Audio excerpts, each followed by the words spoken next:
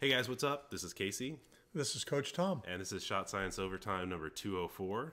Wow, 204. Wow, I'm always amazed at that. Yeah, well, I mean, we took a little bit of a break off. We did. We did. But we are back, and usually how these go, we have a topic that we talk about at the top of the show, so something that we think is going to help you guys improve your game and maybe help you step it up so that you can take your playing to the next level. And while we're doing that, you guys are going to send us questions or comments or whatever that you want us to talk about after that, and we will try to answer or talk about as many of those things as we can. Yeah. So if you could, please send us those questions, and also go tell your friends, family, whoever to check us out. It really helps us kind of grow the team and, keep doing these things because you guys are the reason that we're doing this. If we were just here talking to each other, it would be pretty boring. So one of the reasons why we have kind of been away for a little while is because Coach Tom had to have open heart surgery. Yeah, we did.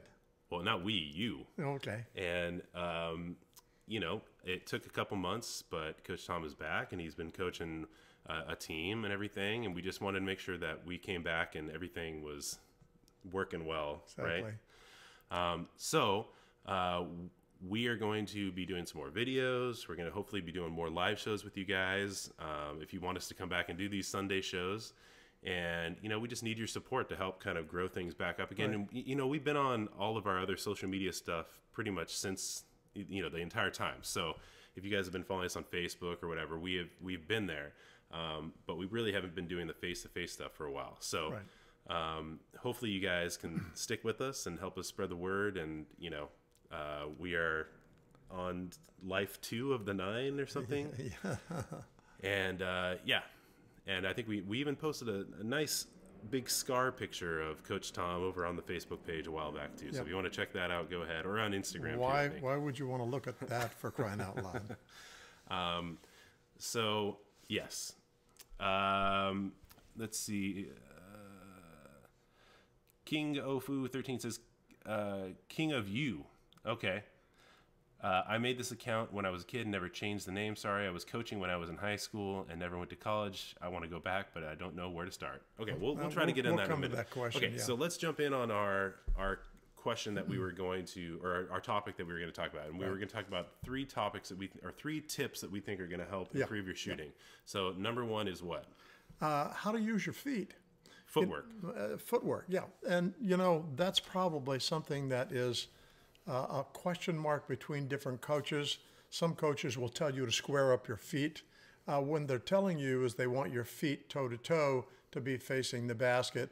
We don't buy that because usually what happens is we have a tendency to shoot off our shoulder when we do that.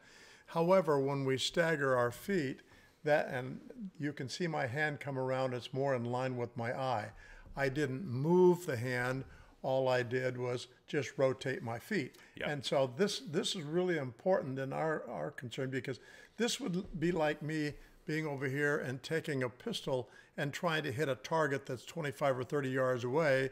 Whereas if I have that pistol right in front of my shooting eye, then I'm probably going to do a better job of putting the ball where I want it to be or the pistol where I want it to be. Or just exactly right. And so if you're squaring up your feet, you're basically doing that in the thought that you're even from both sides, but you're not. You have a side that you're going to shoot from that is your strong side typically, and so you need to kind of favor that side. Exactly right. Yeah. You don't throw a baseball just standing there throwing it, with your feet squared up to the plate or the person you're throwing the ball to. Right. I mean, you don't do that.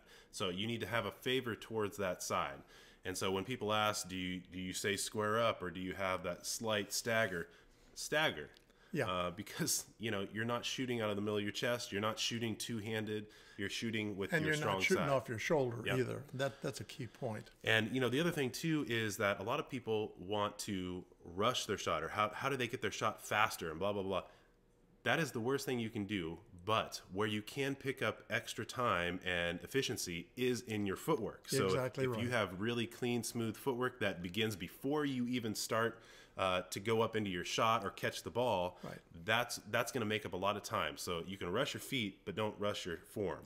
Right. And one of the things that we teach most everybody is that when you are going to receive the ball or you think you're going to receive your ball, you're showing them your hands, number one, so there's a great target for them. And secondly, and this is real important, while the ball is in the air, you're already taking a little short step with the foot closest to the baseline. Yep. Now, what happens when we do that, that helps us with rhythm on the shot, number one. Number two, we're getting ready to shoot it before we've got it. Yep. And so that helps with speed. If you watch guys like Curry and Thompson, they're really great at that. They have their feet and they get the feet ready and they get that shot off really quick. So that we think that's real important. That's number one. Yeah. So obviously there's a lot more nuance and stuff yeah. to that too. Yeah. You can go watch other videos for that. But that's kind of a quick thing that we think is super important that people always overlook. They think shooting is just mostly an upper body kind of situation, but Yeah. your feet are the most important part in basketball, regardless of what you're doing, whether it's defense, shooting, offense, passing, whatever. Exactly. You know, there's a point there that's real important too, quick Casey. one. A quick one. Okay. The master over here. One of the things that we need to think about too is that the power that we have on our shoulders and arms only represents about 20 to 25% of your power when you shoot it. Yep. Our core muscle group down through our legs and down to our feet, that's where all the power is. And Yep. oftentimes we'll have players who keep shooting the ball short and flat. And I will ask them this question: does that feel like you're underpowered? And their answer is always yes. Okay, this is what you need to do. That's called a two-part shot, where you extend the legs and then there's a pause and it's almost imperceptible, but the ball is not on its way yet, and then it's just all arms doing all the work. And so, Well, that's part of number 3, so maybe we should hold off on that one. well, yeah, we will. But the important thing there is that we get the legs into it. Okay. So, yeah, the other thing, too, about the legs, too, is that you have to – this is such a – see, this is what happens. We get on tangents because we're talking about these things. But Right. When you're talking about the difference in the power and the finesse should really come from the upper body. Like, that's your homing system. That's and a dialing guidance it in, system. the guidance system. Yeah. Your lower body is the power, yeah. the thrust, where you get all of the, the rocket fuel comes from there. You don't want to have the upper body doing that and trying to be the accuracy part of the shot. Okay, next part, number 2. Number 2 has to do with the gripping of the basketball. One of the things that we think is really important when we are teaching people is that imagine that the ball has a clock face on it. I can't, how do I get it up there? It's There the we mirror go. image. It's going to screw with Okay, you. so just there's a clock face on the basketball. And in that clock face, what we want to do is have these two fingers pretty much pointed towards 12 o'clock. And the thumb is more towards 10 o'clock, even a little more. And we want to take and spread the thumb and to the point where the ball is elevated off the palm of our hand. Several reasons why that's really important. Number one, we have better control of where the basketball is going to go. Yep. If we have a flat hand on the basketball, what happens is we don't guide it very well because it comes off these 4 fingers and there's no real control right and left. Well, you can see it too. Like if you give me the ball, if we have I have it flat on my palm.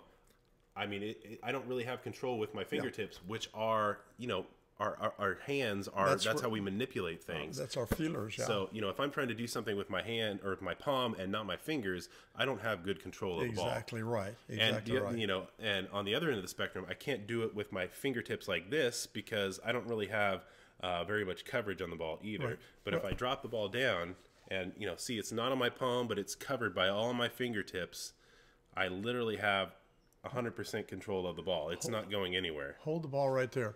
One of the things that we talk about is what we call the one finger test, where you can take and slide your finger in underneath the basketball and the palm. Yep. And if you've got that, then you're looking pretty good. If you go too much, not so good. If you don't have that little separation, then the ball oftentimes wants to come off the heel or the palm of your hand. Yeah, you don't want to shot put it, and you don't want to paintbrush it. No. So the grip is super important. And again, we go deeper into this stuff in some of our other videos, but that's one thing that we see a lot is people, they don't really spend enough time kind of figuring that out for themselves.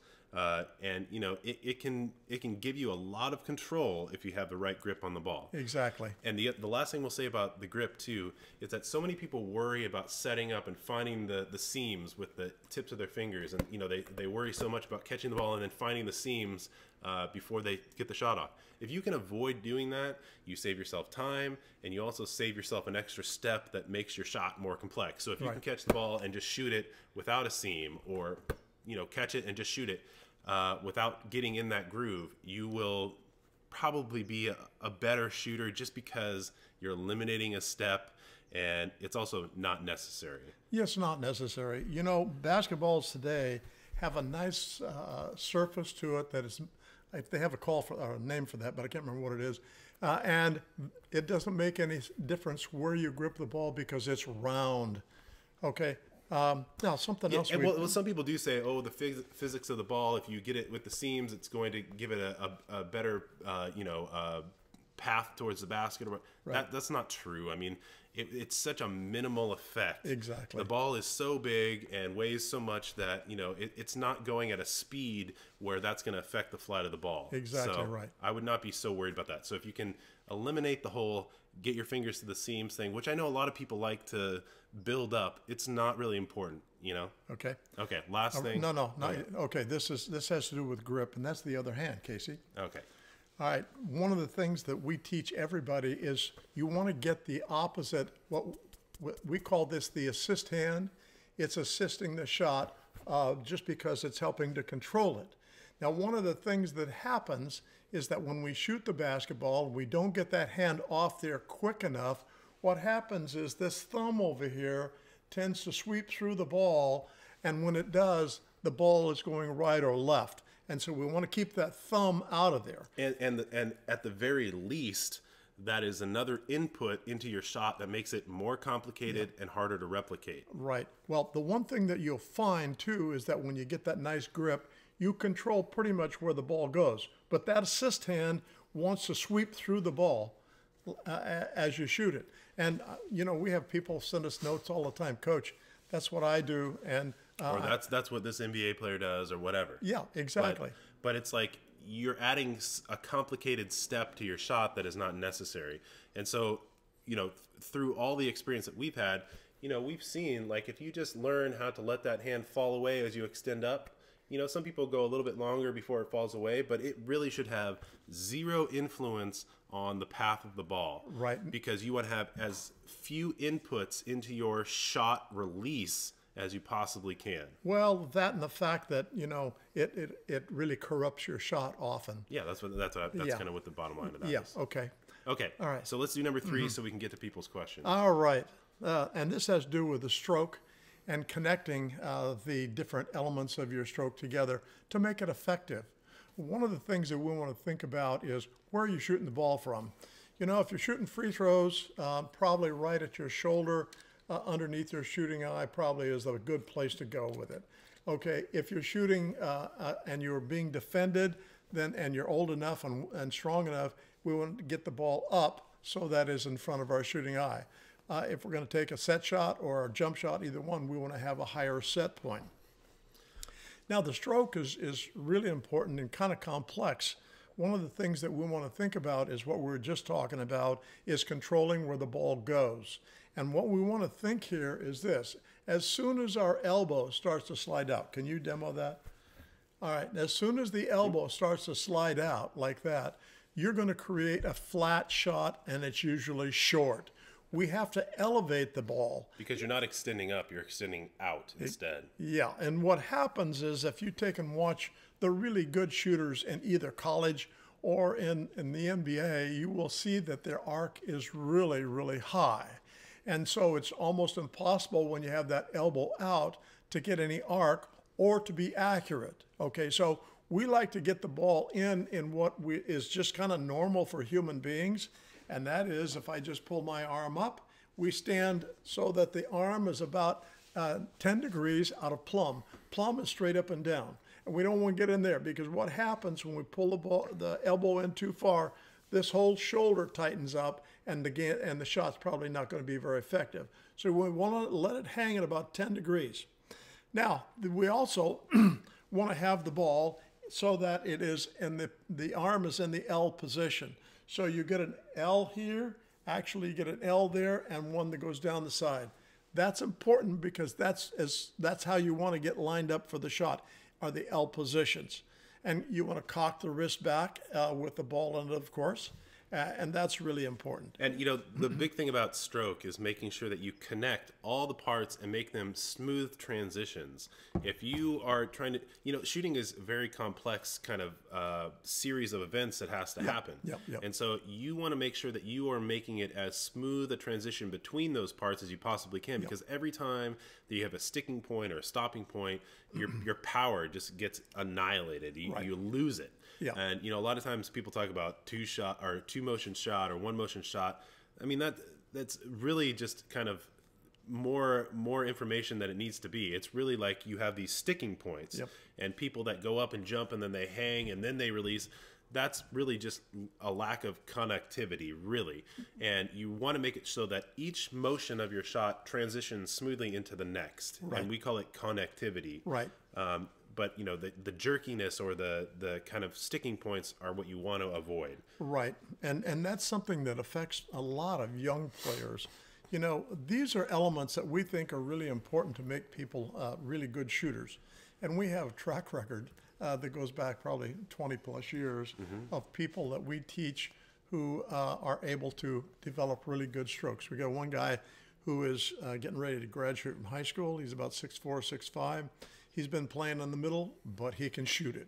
He spent so much time just developing that shot, and he's working on his ball skills now so that when he goes off to college, maybe he'll be able to play maybe a 3-4. Yeah, well, I mean, that's one of the things that we always talk about, too, is that the more versatile and well-rounded you are as a player, the more value you add as a player to a team. So, you know, you don't want to be just, I mean, it's not like it was 40 years ago where you want to just focus on one position so much, you know. I'm a post player 40. Yeah, I know. I'm a post player. Well, I mean, it was even true when I was a kid and stuff too. But, you know, you focus on, I'm a point guard, I'm a post player, whatever. Now you want to be so well-rounded that you can do everything, you know, and you can see that in a lot of the top players. I mean, LeBron, he can do basically everything. In college, you can see Zion. He's basically can do most everything. So you want to be that kind of player because you can play any position, you can do anything, and the coach can put you in at any time to fill any situation. Exactly. And if you're just a role player, I mean, you might just end up as a role or not.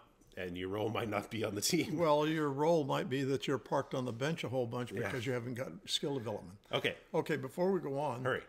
Tell them where they can find this information. Well, I mean, if you guys want more information on that, you can always go to our videos on YouTube. We have a whole bunch of stuff. We're also planning on doing a bunch more new videos and updating stuff.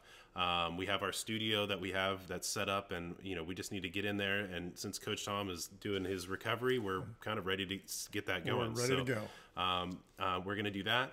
And you can also go to shotscience.com and check out everything there. If you guys want to help support us a little bit too, you can always order t-shirts. You can go and order the training gear there. We have the vertical jump box, which is, you know, it's a box full of all of our training gear for our vertical jump program.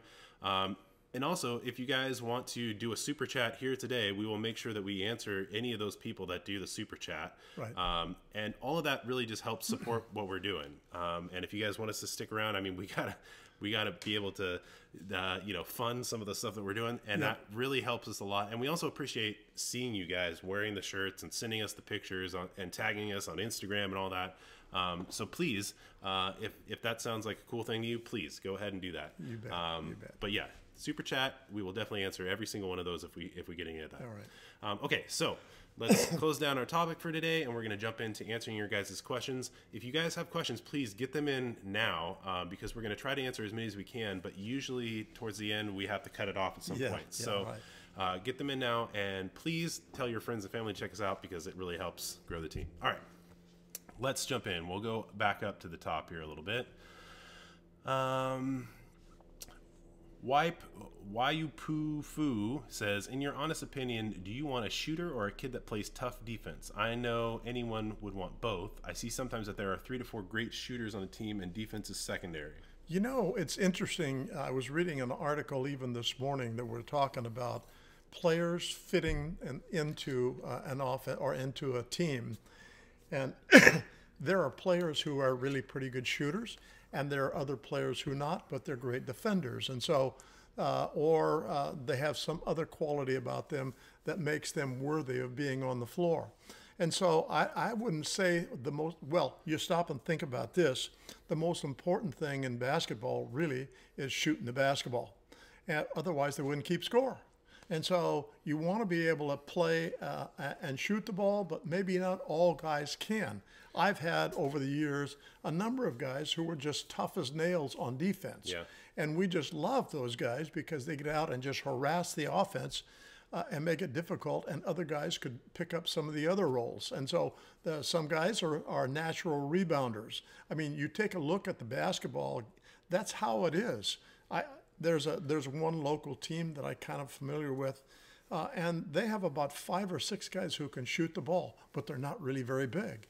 And they do a fair job of rebounding, but boy, they do a great job of shooting the basketball. Well, and there's another team, in fact, several teams that kind of fit into this mold. And that mold is this. They are really strong on the boards, but they can't shoot from the outside.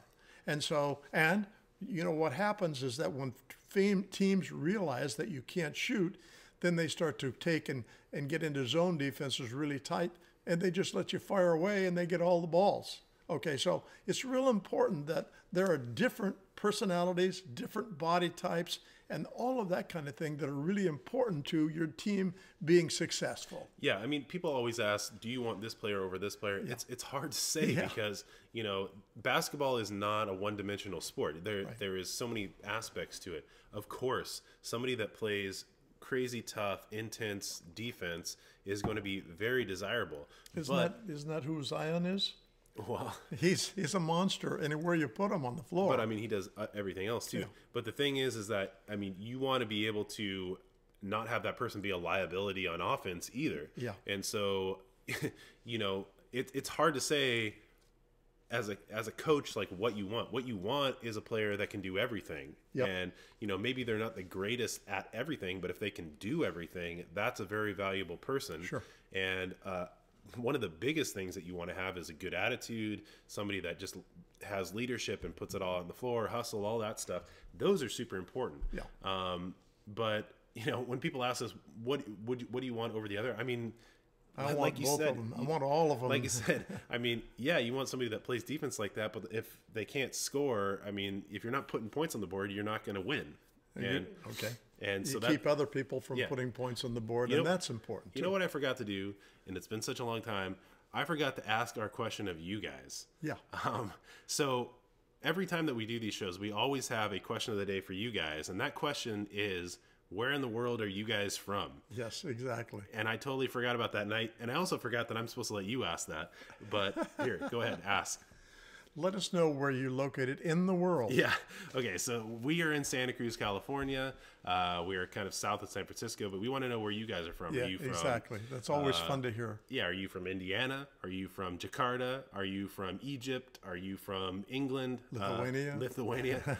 We want to know where you guys are from. So let us know in the comments, and we will try to shout out people that tell us. Okay, let's see. King of You 13 says, I'm 24 and don't want to start with a recreational league. Okay, what do you want to start with? That's not a bad place to start. Yeah. And the reason I say that is this, is that if you are taking the time to work on your skills away from the team setting, that gives you a chance to go in and probably play against players that are not going to be tough for you to play against. And that helps you in this regard, is that if you want to take and work on your step back, or you make that drive and you step back, and that player is probably not developed sufficiently that they can take it away from you. And so this helps you develop and work on your skills and moves. Yeah, and shooting for that matter. And if you're 24, I mean, you're still a kid. Yeah, but you're also a little limited in what you can do because, I mean, there's not, other than, you know, adult leagues, which are rec leagues, I mean, that's kind of what you got ahead of you, unless you want to go play pickup games and things like that, which is fine. I mean, it's kind of comes down to what are your goals and what do you want to get out of it. Yeah, exactly. And some rec leagues are better than others. Some are not so great. Yes. So you got to kind of balance and figure that out. Okay, we got Momar Ndaye from Senegal. We have King of U13 from Milwaukee, Wisconsin. All right. Reggie Brock from Kentucky. God Sean from Baltimore, Maryland. Taha Midraha. I hail from the Bronx, NYC. DMN Worldwide. I'm from Orlando, Florida, but I live in Daytona Beach. All right. Trevor Nguyen. I'm from Detroit, Michigan. Arlen BB, Ohio. Philip Cohn, our buddy from Germany. All right. Let's see. Mohammed Ihab. I'm from Egypt. You actually got it. That was one that we said. Yes. Yu Fu from San Diego. Thank you for the thoughtful response. I look forward to future videos. Thanks. Okay, so if you have more of those, we'll shout some of those people out too. Let's go back up here. Let's see. DMN Worldwide says, which one is better, having your feet towards the hoop or at a slant? Actually, go ahead. Let me go ahead. Short. Actually, we like to have you turn the toe of the Staggered. shooting foot. They're staggered so that they're about toe to the instep of the other foot. And if I'm a righty, I've got my shooting foot forward, and I turn it just a little bit toward the left. The other foot steps back so that the toe is just about even with the instep, and shoulder width is really good. Yeah, you emphasize your shooting side. Yeah. Okay, our buddy Denvi Star says, hello guys, so glad to see you. It's been a while. I hope you're doing good. We're good. Yeah. We're good. Good to see you too. Hope you're doing good. Yeah. Taha says, hi coach, how do you find your rhythm in your shot? There seems to be a disconnect between my legs and upper body. I'm trying to learn how to shoot, but I keep airballing because of this. Okay, that's a real interesting question.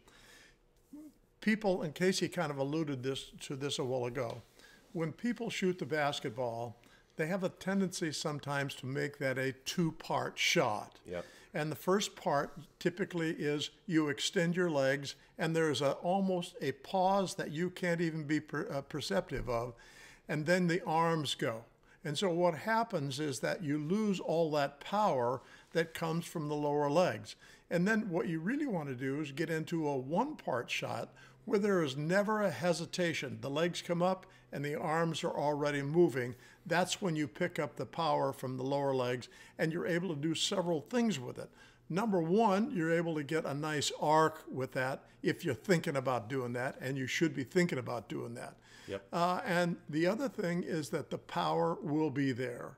And it's interesting, we often use this description when we're talking to students. If we drop our legs about 3 inches, you can't imagine how much power you have when you shoot the basketball. And so that's really what I would say. Get to a one-part shot, and it takes a while. You need to use the form shooting drill, Yep. Slow everything down, break everything back down, and really work on mindfully getting that worked into your shooting mechanics. You can't just go out there, game speed, and hope to get it to all work out. You have to get it all really slowed down and work on smoothing out that hitch that you have. Exactly right. And the thing that's really interesting is we ask players, does that feel underpowered when they shoot one that's short and flat? Well, yeah. Well, that's a signal to you that you are not getting your legs into it, because when you get your legs into it and you shoot it, that thing is going to be effortless. Yep. Okay, this one is from Duke Fan. He says, what would you prefer on your team, a player with pure athleticism and no shooting, or a player with all shot skill and no athleticism? Yeah, that's a tough question. There are a lot of guys who can be really athletic but don't shoot the ball very well. Because number one, maybe they've never been instructed very well. For me... Well, a lot of it is they get by with athleticism. Exactly. And the thing that's real important there, maybe they get to the basket and that kind of thing, which makes them really valuable. But the thing that is real important is you've got people who can shoot. We talked about this a while ago. And most teams, a lot of teams, will have several different grades of players. Grades of players meaning this. That guy can shoot it. This one over here, he's so tough on defense. I love that guy. This guy hits the boards like a crazy man. And so all of these little elements and abilities kind of bring a team together. And, sometimes you could, like I mentioned a few minutes ago, you can have a team of people who can shoot the ball pretty good, but they're all very short, and so they don't have the ability to get in and get to the boards. Okay. I think that, people ask you these questions that are very general. It's hard to say one way or the other because you can find examples of people on either end of the spectrum that are able to deliver, you know? And, you know, when people say about, you know, maybe less athleticism and more skill, I kind of think about somebody like Larry Bird. But even though I say that, but Larry Bird also was an extremely athletic person, above average for somebody that was 6'9", you know? As a 6'9" individual in the regular world, he is an elite athlete. It's just like compared to somebody like Dr. J or something like that. Like that, he doesn't have the athleticism that Dr. J had, but you know, Larry Bird was able to go out there and be like the dominant player of his time by having the skill level that was just way out of the league of everybody else, you know? And so, I mean, you can find people that kind of break the mold. So it's hard to answer that. What you should really get down to is you want to have the highest skill level you can, and you can also work on your athleticism. You don't have to just be satisfied with what you are naturally given. You can develop athleticism too. So it's you ask those questions and they're interesting, but it's also, it's not as clear cut. Let's see.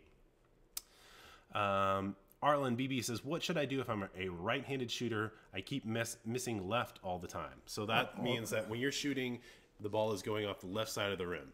Well, there's a couple of reasons. Number one would be that the line of your shot is going that direction, and you're finishing off the fingers here. Oftentimes when our arm goes to the left side and we're a right-hander, the ball comes off these last three fingers. Okay, and so that's going to make the thing be errant. The other thing, as we talked about a while ago, was the thumb, where you've taken this thumb rakes through the basketball at the moment that you're releasing the basketball.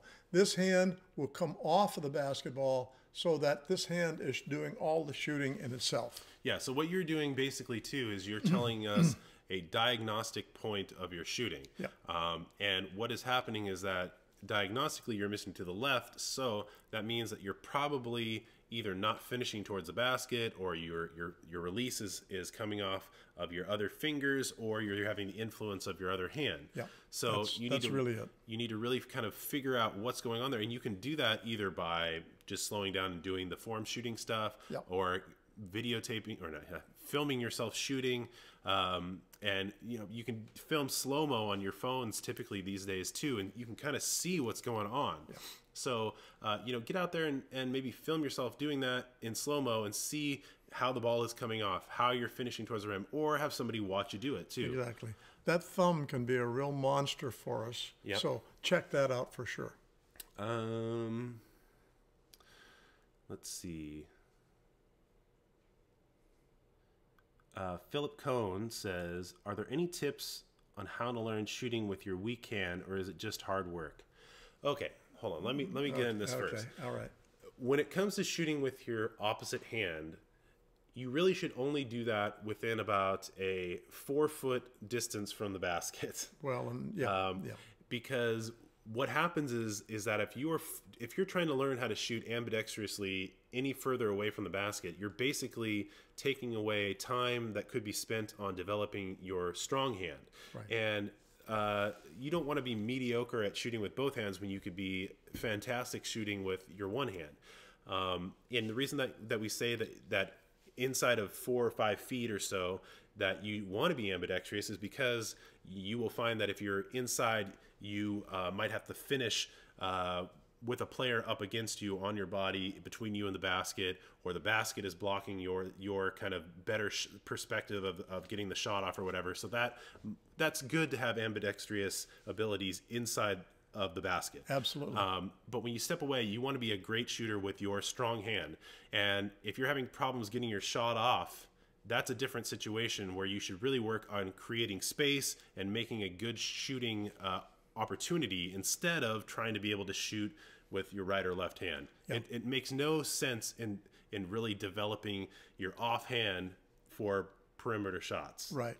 One of our students, mid-range or long, is she does a lot of stuff with her left hand, and she shoots the basketball with her right hand. But when she shoots with both hands, and so what? Just long and short. And so now she's learning to shoot the ball with one hand and becoming really effective with that. Now, Philip, if you're talking about how to learn how to shoot with your offhand on the interior, in the post or Yep, whatever, absolutely. then yes. But you're asking if there are any tips to learn that. The only tip is that you do it exactly the same way as you do your strong hand. It just usually takes more effort and kind of you're gonna have to work harder at it because that's your wonky side, and it takes a little more time to develop it. Well, there's another thought that comes in there too.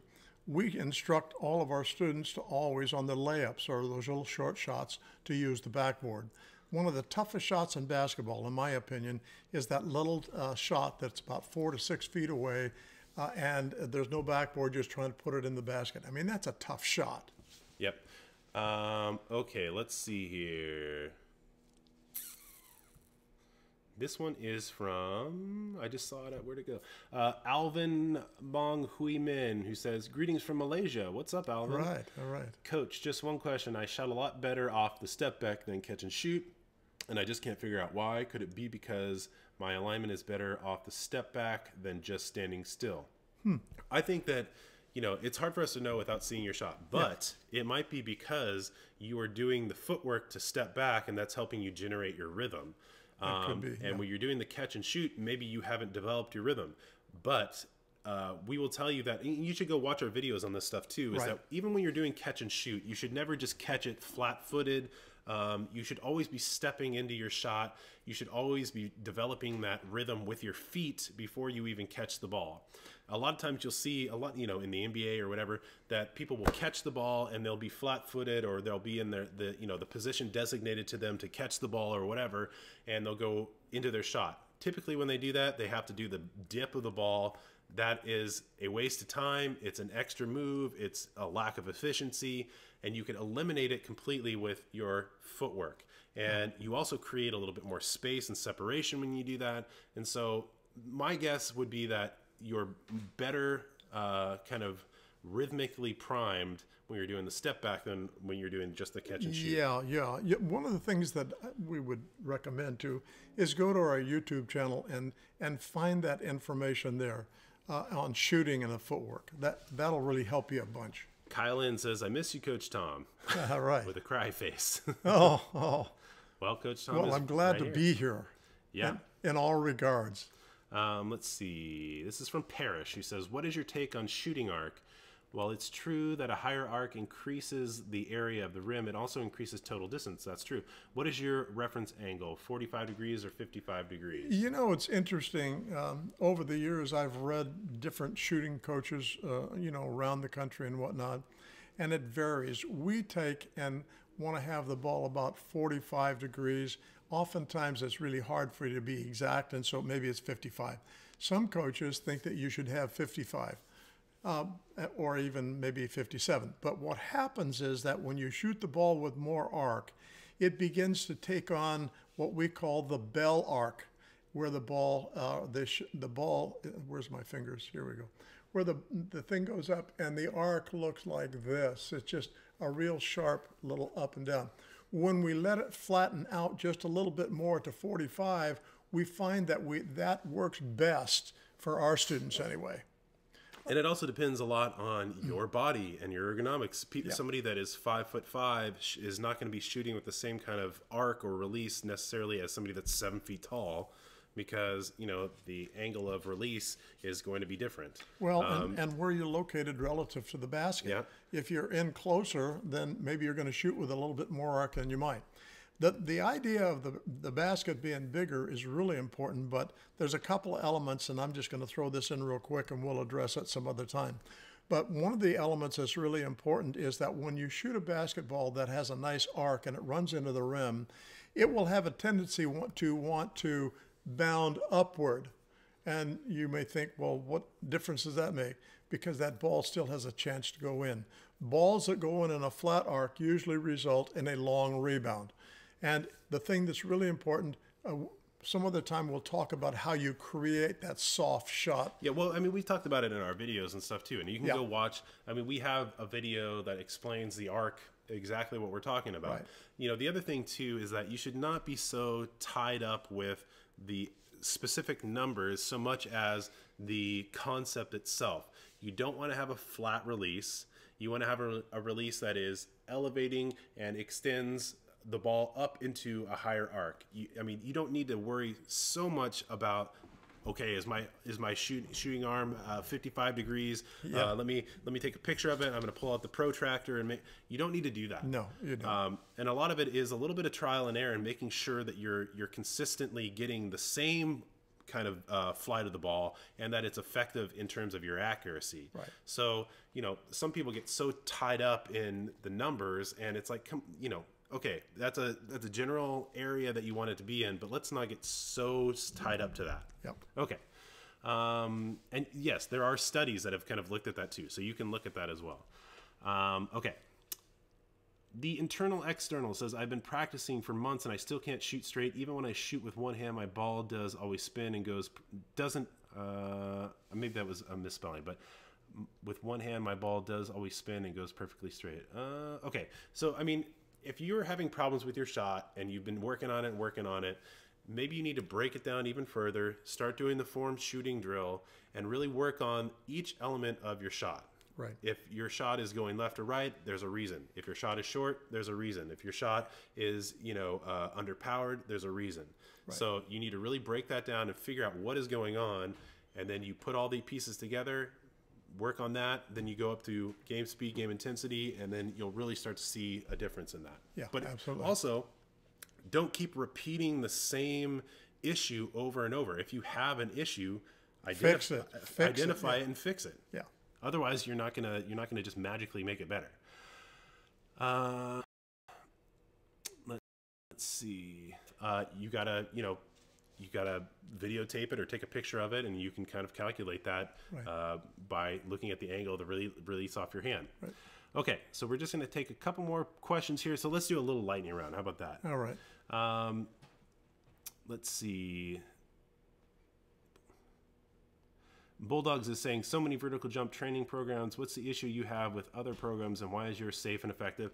Okay, well, the reason that we like our program is because it was developed by my brother Chase, and he is a clinical physiologist, and he has all the degrees, and he's worked with people at all levels and up into the pro level type stuff.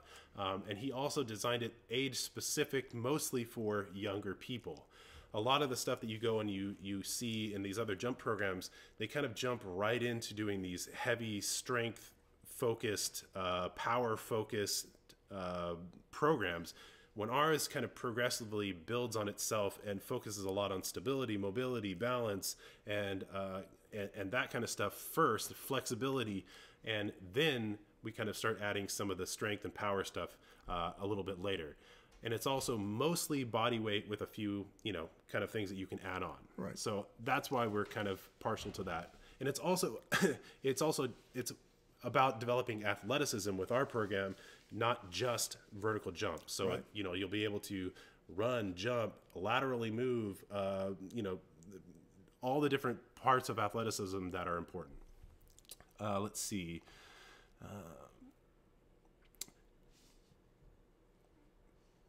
Here's a couple here.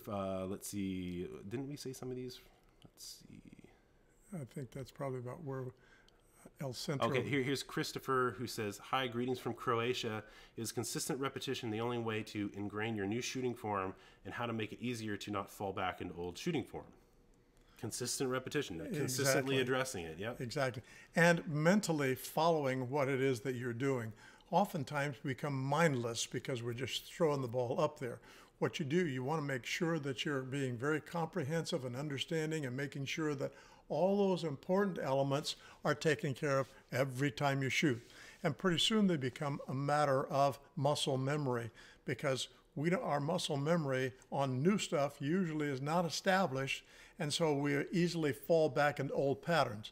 As soon as you establish the muscle memory, you don't have to think about it anymore. That's who you are, and the stroke will improve a whole bunch. Alvin says he's from Malaysia, one-day flight to the USA. Goyo Marquez says El Centro, California. Okay, and this is one of the last questions we're going to do. Mohammed Ihab says, a question just popped up to me Once we are confident enough in our shooting, how can we practice for dribbling skills to use in gameplay? What are the essentials? That is a very large question. I would say it is. Go look at our videos. We have so many things on ball handling and dribble attacks and things like that. But a lot of it comes down to developing a few for your toolbox that you can use at any time, and then one that you can use that looks like the other one. Yeah. So I would say go look at those and check that out. Bulldog says, "Good to see you, Tom." All right, good to see you too. I wish I could see you. Yeah. Wapfu says, "Do me a favor and please leave this video up. Great tips and advice." We will. Yeah. Okay, so we're gonna end it right there for you guys. Please, just say hi. We want to know how you guys are doing. Yeah. Let us know where you guys are from in the world. Let's do one more question where we ask people something. What is one thing about your shooting that you need to work on today? So let us know one thing about your shooting that you need to work on. We want to know. Leave that in the comments. If you guys could, please go to shotscience.com, get yourself a shirt, or get yourself a vertical jump box. Check out some of the stuff we have going on at shotscience.com, and we will be back with other videos here very soon. So real soon. Yep. Thank you guys for being here. All right. See Thanks, you again guys. next time. Bye.